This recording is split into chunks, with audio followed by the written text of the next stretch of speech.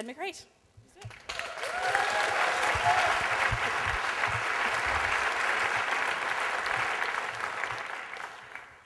I don't know how I'm going to follow the hula hooper, but that's pretty cool. Yeah, thanks for having me. This is my first Skepticon, so I'm really excited to be here. Yeah. And I have to say that I didn't realize PZ was giving a talk on genetics until I was on the plane here on Friday, and I had sort of one of those like, oh no, we're going to wear the same dress to prom moments. We met up, and we were actually pretty different talks. I actually kind of wish my talk came before PZ's, because mine's going to be more introduction to genetics and debunking some common misconceptions people have about it. So if any of you were sitting in his talk and like had no idea what's going on, maybe we can like get you up to speed after the fact now. But first, why learn about genetics? So I'm a PhD student in genome sciences, University of Washington. I already think genetics is awesome. I mean, why wouldn't you want to know how life is regulated and made? I think that's the best question ever. But not everyone is a genetics nerd. Not everyone is like, oh, worm vulva, that's great. But, so I had to memorize that pathway in undergrad. I'm like, why are you guys so shocked by this? This is crazy. So I want to sort of convince you guys why all of you should learn about genetics, even if you're not a biologist. So first, science literacy. I mean, I don't think I have to convince a skeptical audience why this is important, but genetics especially is a rapidly expanding field. The structure of DNA was discovered in 1953. Human Genome Project wasn't finished till 2003. There are plenty of people in this room who probably haven't had a biology class since before one or both of those things. And I won't make you raise your hands, don't worry. But you know, genetics is a really rapidly expanding field. It's one of those things where when I finish my PhD, if I become a professor and 20 years from now I look back, I'll probably be doing something totally different than what I'm doing now. And because of that, it's really hard to keep up to date, especially if you're not a biologist. And just an example of this, this was a survey from 2008, and I'll get out of the way so you can actually see it. And it said that 49% of Americans think ordinary tomatoes do not have genes, but genetically modified tomatoes do.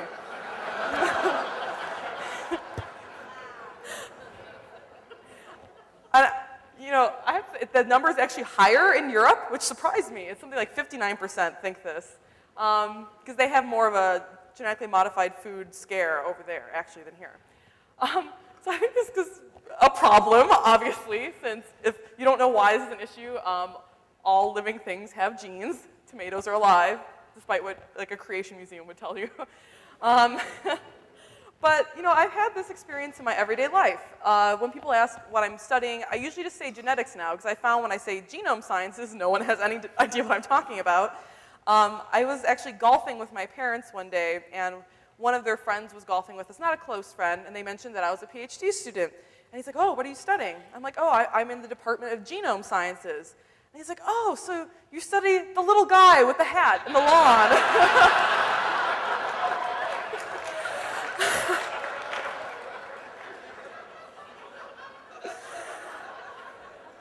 No, that's, you're not even pronouncing it right. It's a gnome. It's not genome. Oh, God, yeah. So this did happen. So and most people don't know what a genome is. So this is why I think it's important that we give a talk like this. But if that's not enough to convince you, you know, humans are kind of self-interested. When research is done to study yourself, kind of gets funded a little more for a reason. So one thing, human variation. I think a lot of people are interested, why does every human in this room and on the planet look different from each other? Why do we have different eye colors and different skin colors and hair types and so much differences between individuals? What's the basis for some genetic disease? Why are some people more predisposed to things than others? And the question I'm really interested in, that's what actually I do my research in, is what makes us human? Whoa, that was weird. What makes us human? You know, what makes us different from other primates? What are the genes that differentiate us, make us special? But I think the most important one is nerd cred, honestly. You know, you want to be able to have an intellectual debate about how does variation within the X gene cause so many different powers. Like, it's really hard. Or, more importantly to me, how is magical ability inherited in the world of Harry Potter? Like, we have like huge family trees. We could do a great study on the Black family. You know, there are lots of squibs in there. I think that's great. But, you know, I'm pandering to you guys. This is easy. But why be skeptical about genetics? Well, for one, a lot of people think they understand inheritance. So this looks like it kind of makes sense, you know, mom, dad blends into a baby.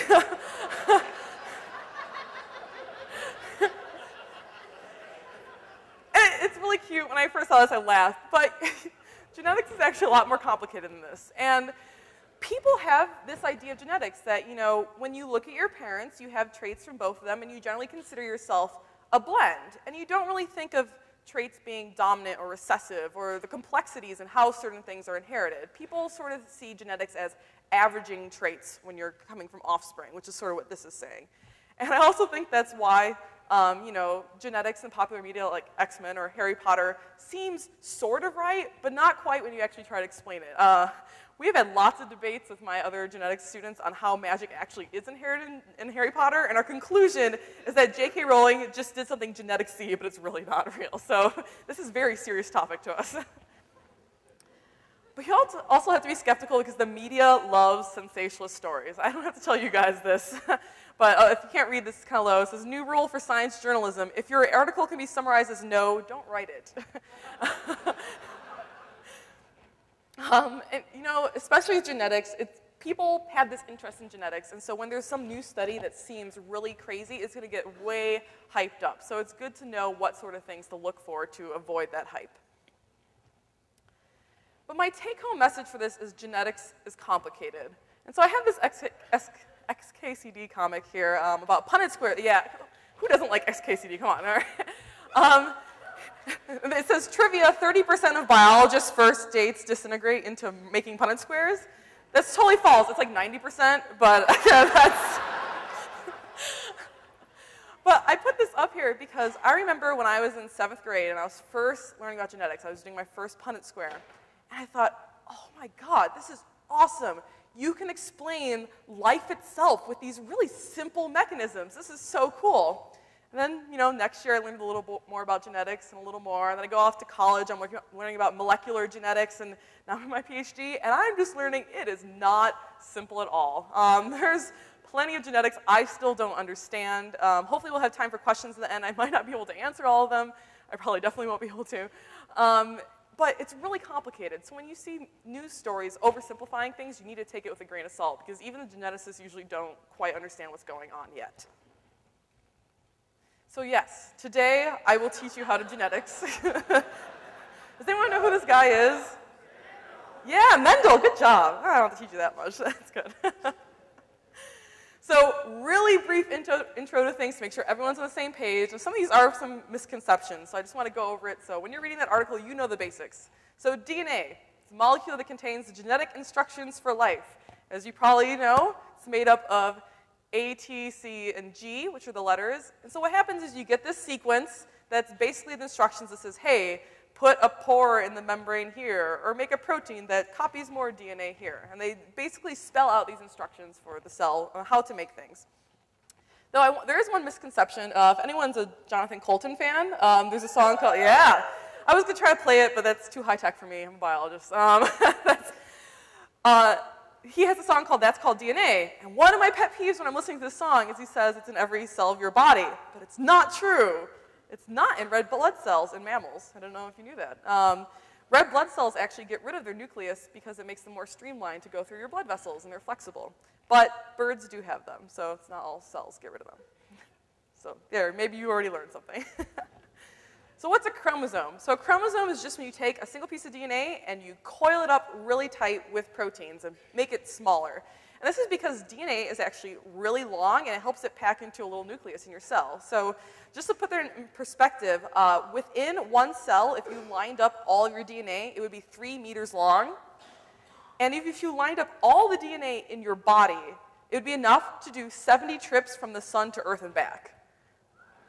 Yeah, so that's how much DNA is in you. So think about how narrow this is and how well packed it is to fit in one of your cells. And I also want to point out a misconception is, so you always see pictures of this like chromosomes where they're kind of in this X pattern, and this is pretty typical for how people imagine chromosomes, but these are actually only how chromosomes look when cells are about to divide, because they pack up even super tighter then because they want to make sure the right chromosomes go to the right cell, so it's better to be a little organized. But during most of the cell cycle, chromosomes are kind of these blobby things. This is a technique called FISH. It's fluorescent in situ hybridization, where basically you can dye all the different chromosomes different colors, and this is how your cell looks most of the time. Well, not the rainbow colors, but the blobby chromosomes just sort of spread out because they need to be opened up so they can actually do their job and have proteins made from them. So what is a gene? A gene is a sequence of DNA that codes for a protein. And a protein is part of the molecule in the cell that does the grunt work, basically. It's the one that's actually going to be doing any enzymatic chemical process. And so not all DNA codes for genes. One thing to remember is one gene does not always equal one trait. That's a big misconception a lot of people have. They say you have the gene for this or the gene for that. But there are a lot of traits that have dozens or maybe hundreds of genes that contribute to why you look or act a certain way. And one gene does not always equal one protein. So there's a thing called alternative splicing, which is not this. Oh, you can't read this at all. So it says gene splicing. This is what happens when you play God. Awesome. But this is not what alternative splicing is. I know, unfortunately. Maybe one day. It's going to be my thesis. Alternative splicing is when, what PZ showed you, you have this length of DNA with the exons and introns. Do you remember this from last night? And instead of just cutting out the introns in a certain order, sometimes you can skip certain introns and reorder. So this one's lacking the red one, and this one has all of them, and this one's lacking the green one. And you actually get different proteins from the same original gene. So pretty cool stuff. This is something people are looking into a lot more now. So what's an allele? Actually, when I was writing this talk, I was asking Twitter, like, what are some things you just don't understand? So a couple people were like, what are alleles? I don't get it. Something I hear about in my biology classes is not clear. So allele is just a form of a gene. So what happens is you can have one gene, but there's slightly different types of it that basically do similar things.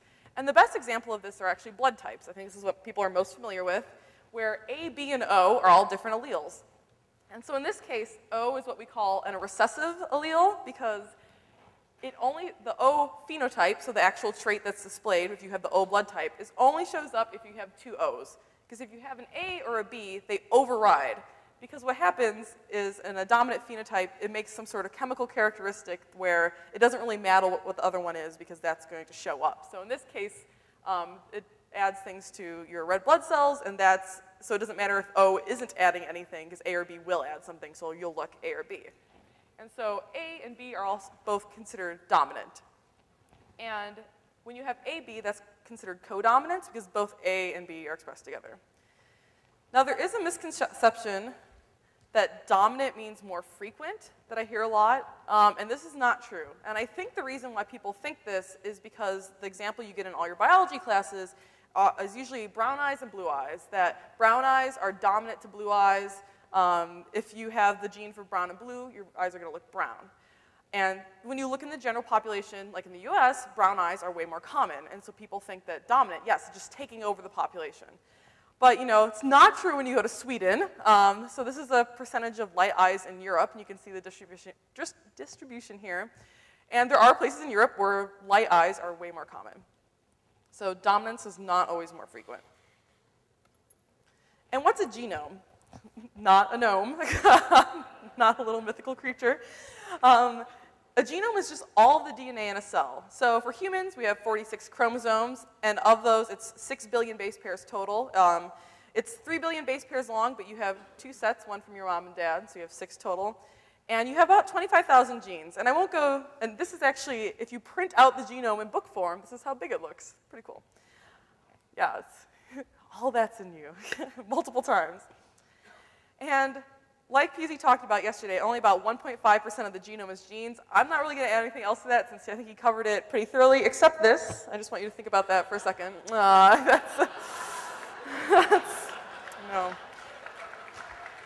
It's not fair. It's not fair. I think this is the creationists made this. I don't know. And finally, inheritance. Basically, what happens is you get 50% of your genes from mom and 50% from dad. This is not how inheritance happens. Oh, Saturday morning breakfast. I'll let you figure that out for a second. It might take a while. But it's not quite that cut and dry. There are some exceptions. For example, your mitochondria in the cell, which are what produces the energies for your cell, that has its own genome, and that comes from your mom. It does not come from your dad. So you are technically slightly closely related to your mom. And there are things called de novo mutations, which are basically mutations that are unique to you. They happen in sperm or eggs, and so you will be different from both of your parents in those sites, and those do happen. So I'm going to have a pop quiz to see how my audience is doing on their genetic knowledge. So pop quiz, siblings share exactly 50% of their DNA. Who thinks this is true? Raise your hand. Oh, you guys are good. Okay. I can't trick you. All right. This is only on average. So, God, I don't even want to explain this now. So there's whatever, Mendel's laws. So for like the couple people who raised their hands, sorry, not to make you feel bad. Basically what happens is when you're making sperm and eggs, chromosomes do what they call independent assortment. So basically chromosome 1 doesn't care what chromosome 2 is doing, and they'll go to different sides of the cell. And so you might get the chromosome from grandpa, and your brother might get it from grandma. And it doesn't really matter. You're not going to match up. But you could get the same one, and they're actually be more closely related to your sibling than 50% or less. And there's also a thing called recombination, which is where the chromosomes can trade genetic material, just making you even more diverse. And gene regulation, PZ also talked about this a little, but I just wanted to keep it in, because there's this misconception that even people who understand a little genetics, they're like, oh, well, genes are turned on and off, right? They're not just always on. But it's not so simple as just a light switch being on and off. You know, sometimes it's a dimmer switch, and there's like different amounts of a gene that can be produced. And sometimes it's a little more complicated than that. Yeah, boiler up, Purdue reference. Woo, okay. Yeah, I was from Indiana, what can I say? And sometimes it's way more complicated. You saw those charts PZ was going up. There's so many genes that interact with each other that it's not just a gene being turned on or off. And then there's epigenetics. This is something we're hearing about in the media a lot today, because it's a really new field, and people are really interested in it. And I think the main thing to get about epigenetics, which just means information in the genome outside of the sequence of DNA, is that DNA is a physical object. It's a molecule. It's not just a string of letters that you're typing into a computer. And because of this, DNA has shape and form, and you can change it. And so one example of this works is here you have a DNA molecule, and what DNA does is it binds to these proteins called histones, which basically pack the DNA up more compactly. But histones only bind to certain spots. And there's a way to change where these histones bind and how tightly they bind. And for example, if you have an area that's not bound to any histones, it's more likely that this gene is going to be transcribed and eventually turned into protein. But you can also make it where it's super packed up and you can't access the genes in here. And so this is one example of how epigenetics can actually basically turn on or off genes and regulate how the cell is producing protein. And one example of epigenetics that I find really interesting is one that affects about 50% of people in this room. You may not know about it. It's called X inactivation. So as you know, women have 2 X chromosomes. Men have an X and Y. But women basically then have a double dose of every gene on the X chromosome. And that's not so good generally. You know, cells are really fine-tuned to have the right doses of genes. You don't want to willy-nilly duplicate things all the time because it's not always good to have extra. And so during development, what happens is one of these X chromosomes is randomly inactivated. And so in every cell of a woman's body, you actually only have 1 X chromosome that is producing proteins from those genes. And you can actually see this under a microscope. This is what they do when they just really want to simply figure out the genetic sex of a person. It shows up as this thing called a bar body, which is this little black blob. And that's just a really crunched up X chromosome. So everyone in the room has this. And this is also what explains coat color and tortoiseshell cat. So the genes for coat color are on the X chromosome. So what happens is if it's heterozygote in that it has the gene for black and orange, it's the black, wherever the black X chromosome was turned on, you see black, and wherever the orange one was, you see orange. So that's why you have cats with that pattern. And so people ask, you know, God, I'm in the way. Slides are too low. People ask, does this happen in humans? And sometimes it does. But usually what happens is that it's so random that it averages out, and you don't really see the trait because it's not affecting a particular cell. But sometimes it does get skewed.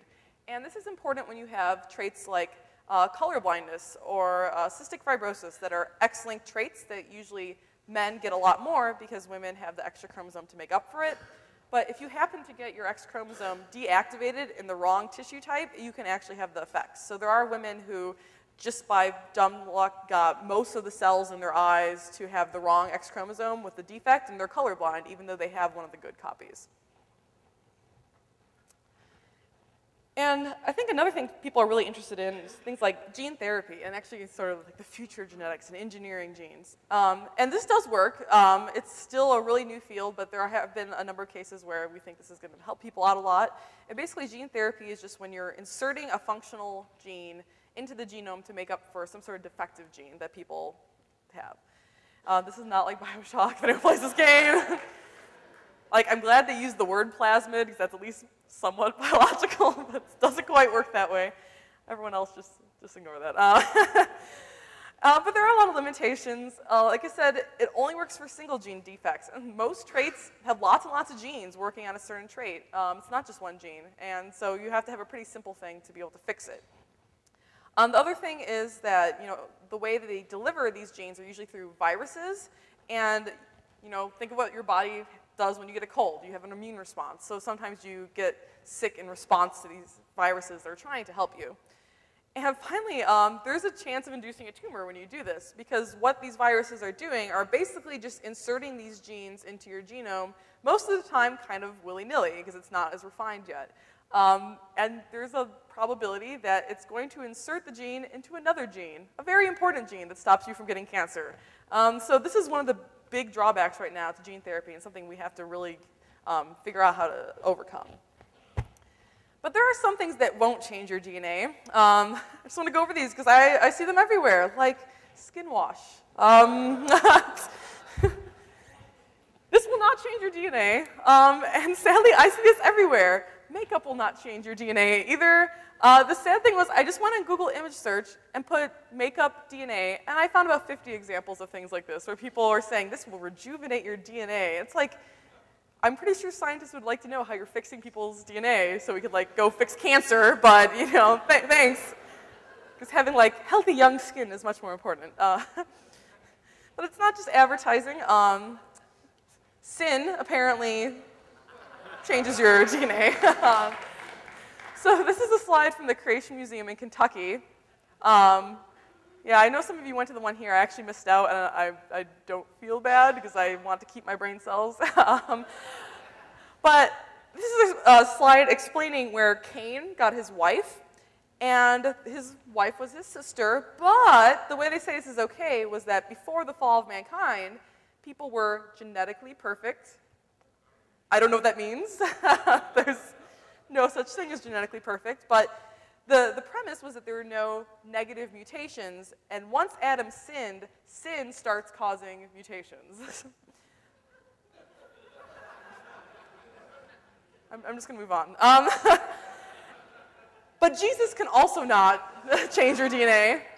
I don't know if you guys saw this video. I didn't have time to embed it, but there's this pastor who was telling a story of how a woman who had committed a lot of crimes, they finally went back and started doing DNA testing on them. They found that her DNA matched the DNA of the crime scene. And while she was sitting in jail waiting for another trial to come up for a different case, she found Jesus, she got baptized, she became a true believer, she was saved. And then once they collected her DNA, again, to run the example, that magically her DNA didn't even match her DNA from before.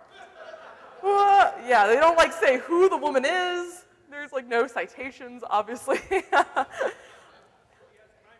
That could be a case. So I'll go off on a tangent for a second. So someone said it might be chimeric, and that actually does happen occasionally. So there are real-life chimeras out there where there are some people where they have multiple parts of their body. The genomes actually do differ because a lot of times what happens is you're going to start off as a cell that's trying to divide, it started off as two twins, separate twins, and you basically merge back together and end up forming one person because it ends up happening so early on in development. And so you have a person with like 2 different genomes in them. And that, it's very rare.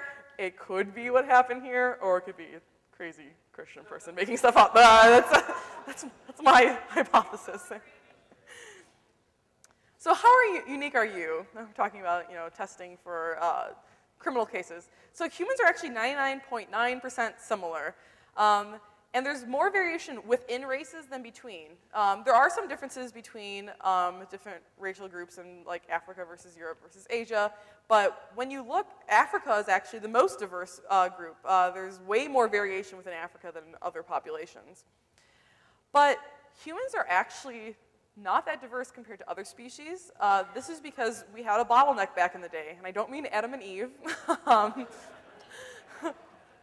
There was a time where, the humans living on the savannah got down to way lower numbers, and that's where all humans came from. We very rapidly expanded. And so we have what's called a small effective population size. So even though there are 7 billion people on the planet now, it's really like there are only 10,000 because we're so genetically undiverse compared to what we would expect for that big of a population, which is kind of surprising. But we are still very diverse, and that's why we can use genetics and forensics.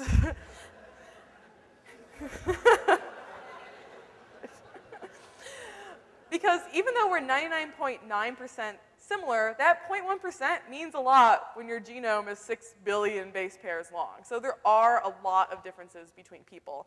But one of the problems with genetics and forensics previously that is getting fixed was problem with a lot of population genetics that has been around for a while, in that, a lot of the genetics is done in, genetic research is done in the United States and in Europe.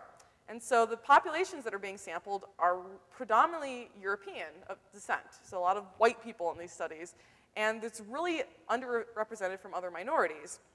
And what used to happen is someone from my department actually did a study, this was before I got there, where they were looking at these genetic markers used to do criminal cases. And what they found was the markers were great when you're trying to identify Europeans, but when you're looking at people of African descent, they actually weren't diverse enough because the Africans were more similar with those particular markers, so it was more likely to falsely convict people of African American descent. Yeah. Not good. So they actually have been developing a lot of new markers now that take into account diversity that are in different populations, because there are differences. And the big question I also always get is nature versus nurture. What's the cause between certain traits? So there's a thing that gets thrown around a lot called heritability, that people just usually think that it's how much of a trait within an individual is caused by a gene, like how much of something is genetic. But that's not quite what it is. So heritability is the proportion of variation of a trait within a whole population that is due to genetic variation between individuals, which is not the same as how much of a trait within a person instead of a population is caused by genetics. I know this is hard to understand. The main example to give is if everyone in this room had black hair, even though there's a gene causing black hair, there would be no heritability because there's no variation. So it's just talking about if we're looking at genomes and looking at differences, how much can those differences explain the differences in what we see? And it's surprising how many traits in humans actually have really high heritability. So for example, height is about 80 to 90% heritable. Intelligence is 50 to 80%. Nicotine dependence, about 70%, and things like autism and other diseases are up to 90%. So this is surprising to a lot of people because a lot of these are behavioral, but there is really high heritability in these traits. But there's this thing that's plaguing geneticists nowadays called missing heritability, in that when we do studies looking for the genes that are contributing to these traits, we can only explain a really small percentage of heritability right now. So if something's 80% heritable, we might understand 5% of that 80%. And this is because what we've been looking at is just the sequence, the A, T, C's, and G's, and looking at the differences between those. But there's so much more to the genome than that. I already talked about epigenetics a bit, and people are looking at that a lot now. There are also these things called copy number variants, which are basically, you can have huge chunks of your genome deleted or duplicated. And that's been really hard to study until recent technology, and this is stuff that people are doing a lot of now. So even everyone in this room has parts of their genomes that are deleted that aren't deleted in other people. And finally, again, interaction between genes. If you're just looking for one gene that's different, you might miss the fact that if this gene has this mutation and this gene has this mutation, then you get a trait. And that's just so much more complex to look at, and people are, again, looking at in the future. And this is my biggest pet peeve. So when the media says, scientists found the gene for X. Again, usually it explains a really tiny fraction of heritability, and that's if the study is actually any good. Yeah, so if like there's a gene for being a dickhead, you should probably take that into account. That's probably not as good as science. The thing is, sensationalist findings are way more likely to be reported, even if the research is total crap, unfortunately. So when you see things like the liberal gene or the gay gene or whatever, insert whatever socially interesting thing here, take it with a grain of salt, because human behavior is very complex. And there may be things that contribute to people acting in a way that may make you be more liberal. Homosexuality does have a lot of research behind it that there's probably some genetic basis, but there's no gay gene, there's not one. So take it with a grain of salt when you see these things. So how do you spot the BS when it comes to these sort of studies? One, look at the sample size. You know, I think we might be talking about statistics a little more in the afternoon. But when you see a study and it says they looked at 20 people, that is not enough for genetics. There's so much variation within humans that you're not going to catch the differences, and you're probably just going to get dumb luck that something stuck out. You really need thousands of individuals in a study before you can say anything. And even then, you need to repeat that study a couple times because it depends on the population. A lot of these studies also are only looking at Europeans again. So you have to, even if they find a gene for, that makes you more likely to have high blood pressure, for example, that may be only in a European population if they find Europeans, but you can't necessarily have that same trait popping up in Africans. Look at what journal it's published in. There are such things as crappy scientific journals. There's a difference between Science and the Indiana Journal of Squirrel Social Biology, okay? You know, what happens in academia is you usually shoot high. You try to get into one of those like really good journals, and if you get rejected, kind of go down the ladder a bit, and sometimes if your study is really terrible, you end up way at the bottom. And so you should take it with a grain of salt if someone can't get into a better journal. And one way to look into this, if you're not a scientist and you're not just familiar with what's a good journal or not, is to look at this thing called impact factor. You can just Google this up online, and it's actually a very good measurement of how good a journal is. So higher impact factor, better journal. And be wary of behavior and sex. So the science in the news cycle tends to go a little crazy, especially, you know, if it's explaining, you know, the gay gene or liberal gene. And I think this is especially true when we come up with maybe apocalyptic claims like, oh, this gene's going to kill you if you have it. And I think the really good example of this is genetically modified organisms, where if I just did a Google image search, this is what I found.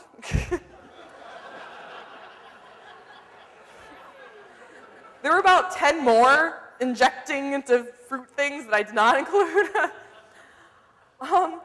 And there are some things to be careful about when we're dealing with genetically modified organisms. And that, you know, sometimes we don't know the long-term effects of genes, or sometimes genes can go wild in a population you might not want them to.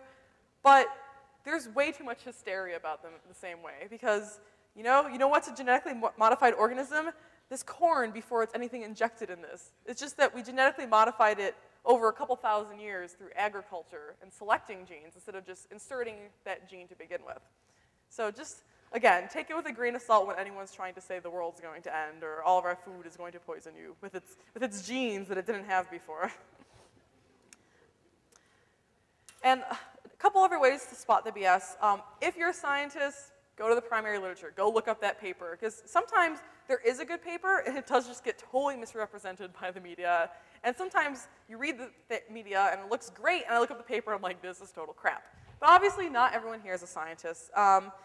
If you're at least like fairly well-versed in science, most papers have this section called the comment section, where they'll write up a more less technical version of the paper in a general article that's still much better written than a random science journalist is going to do. So for example, Nature has a comment section, and those are really good articles.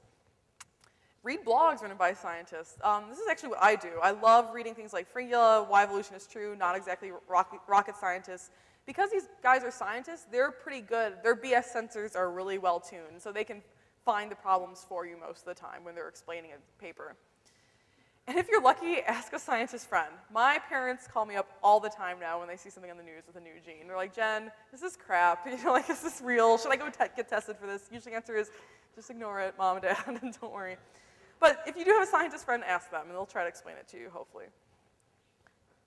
Oh, and one more thing. So this is a little plug for a book. This is actually a professor at my department, but I've read this book, and it's really good. It's called Genetics, Twists of Fate. It's a great book if you just want introductory genetics. It's meant for people who maybe haven't had a biology class in a really long time, or want to just learn more about genetics, and it's full of great stories about how certain genes were discovered, and personal stories, as well as going through the details. And so if you're really interested, the best way to spot the BS is just become more educated about it. And the final thing is that what everyone asks me is personalized genetics. Is it worth it? Should I go to 23andMe? Should I get sequenced? Should I find out all my variants? Not really. I'll just read this comic because I think it's a perfect example of why not. Did my genetic test come back? Yes, sit down. Is it bad news? What are my risk factors? We can't be sure about this, but we've analyzed genes on several of your chromosomes, and it's hard to avoid the conclusion. At some point, your parents had sex. Oh God, stay calm. It's possible it was just once. I need to be alone. And honestly, this is a pretty good summary of personalized genetics, because right now, it can't tell you that much. I think maybe in 10, 15 years, it's going to be great, and that you'll actually be able to do something about your results. But right now, it's not worth your money. For example, most of the things that they're comparing you to are based on what are called genome-wide association studies, where they're looking for these genes that cause these traits. And most of them are pretty crummy. Most of them are small sample size and kind of crappy journals and aren't going to tell you that much. They're not as good of science. They're just kind of soaking up anything they can do to add more features to the website. And even the good ones, which they're out there, they usually only result in slight differences in susceptibility. So it's like, wow, I have a 1% more chance of having high blood pressure now. Am I really going to change my diet when I only had like a 3% chance to begin with? And I think most people know they're not really going to overhaul their life because you have a 1% chance more of something. But there are some exceptions.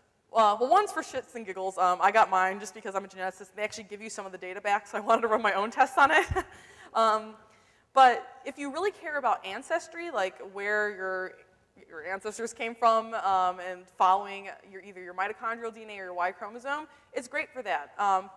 Things like 23andMe actually have much better systems for looking at that than just like a simple mitochondrial kit. So it's pretty cool if you want to know, like, I came from this tribe from this part of the world. And it's also kind of cool if you're adopted. If you know nothing about your history, it's great. Because the reason why I would tell most people not to bother with this is because you actually are much easier to predict what you're susceptible to just looking at your parents and grandparents and seeing what sort of things happen to them. But some genetic tests are useful. I don't want to make it seem like this genetics thing is pointless. That would not be good for my job. For one, infant screening is really important. Now, every state in the United States has at least some tests that when you're born, they will go test genes for it. So things like phenylketonuria, which is a really terrible disease if you don't catch it early. It causes mental retardation. But if you catch it early, all you have to do is change your diet, and you can actually almost totally avoid it. And so there are a lot of tests like this where if you catch it early through a genetic test, there are things you can do about it, so we should be testing. And so lots of states have dozens of these tests they do once you're born. But there are some tests that are useful for adults. Probably the best example are the breast cancer genes, BRCA1 and BRCA2, which don't explain all of breast cancer, but they are the major contributors. And these tests are good to get, I would say, if you have a family history of breast cancer. So if you have multiple people in your family who have it, or people who had it really early on, so like in their 20s or 30s, not in your 60s where people just sort of randomly get cancer because you've reached a certain age where your genome is falling apart a little bit.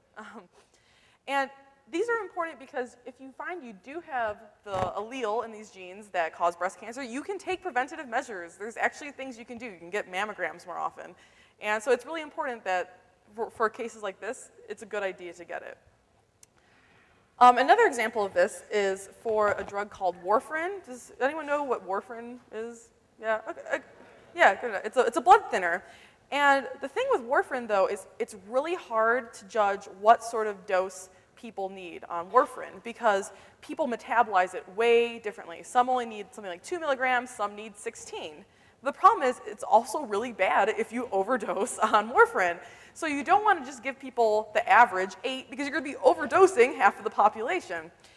And we actually have this gene figured out really well in that if we look at your variant, we can pretty much tell what milligram of warfarin you should get. And if this test was cheap, we could tell you exactly what would need to be prescribed. But this is not happening. And one, it's not happening because the doctors don't really trust it because we can't do a study, an actual medical study proving it because then you need a control where you're not giving people warfarin and they're basically dying, or you're giving people warfarin that's overdosing and they die, which is not very ethical. The government did not approve that study. And so they don't really accept it for that. But the other thing is, these tests aren't cheap because drug industries just rather come up with a different type of blood thinner they can give everyone instead of warfarin. So warfarin is actually being phased out. But things like this are going to come up more in the future where we can figure out what dosage you need for genes. Oh, there we go. So, the future genetics. Genetics is only becoming more relevant, so I think it's really important that everyone have at least a basic understanding of it. And studies are getting even better. And so even though now I'm saying stuff like personal genome testing, wait on it. 5, 10 years from now, I'll be like, why haven't you done this yet? This could be really helpful. And once you get into genetics, you start seeing examples of it everywhere in your life, and it becomes really cool. And like if your cat is chewing up your iPhone wire, you look at your cute little kitty and be like, oh, look, your genes for dark fur are temperature regulated, and only your extremities have it. Aw, and it's like, I hate you. Why did you do this? Why? Or, if you're in the airport flying to Skepticon, you start having, pareidolia for DNA sequences. I got sadly excited when I saw that, and that just says how my brain is primed for this sort of thing. So you start seeing genetics everywhere. And with that, I think I have time for maybe a couple questions if Lauren's not here, so I'm just going to do it anyway. So thank you guys, and I'll take questions.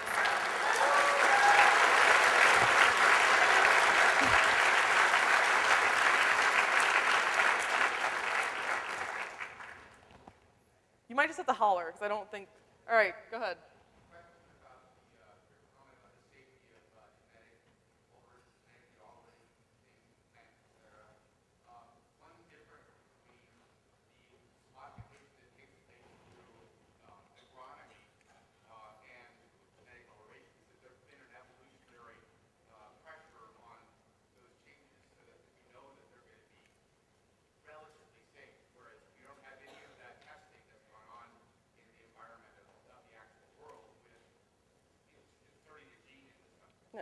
That's true to an extent in that we know that certain, oh, I'm sorry, yeah, you guys can't hear anything. Basically what he's saying that when you're doing a long-term process of agronomy, you have basically evolution working to make sure certain genes are safe instead of just inserting a gene and not really knowing what the long-term effects are going to be.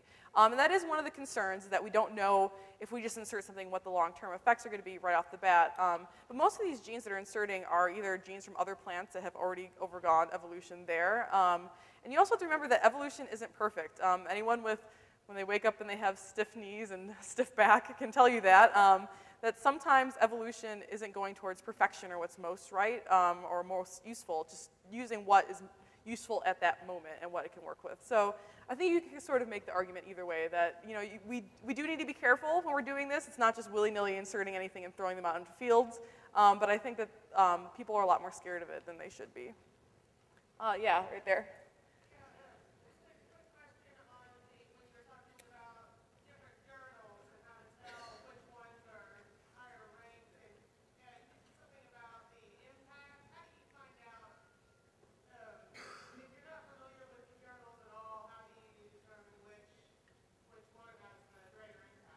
Sure, so if you just Google impact factor, there's a website that lists them. And if you know something was published in a journal, you can just search for it, and it'll tell you a number that says, like, this impact factor is 1.5. And they give a rank of basically journals by impact factor. So Science and Nature are some of the highest, PNAS, plus biology, things like that. I'm more familiar with the biology ones, obviously.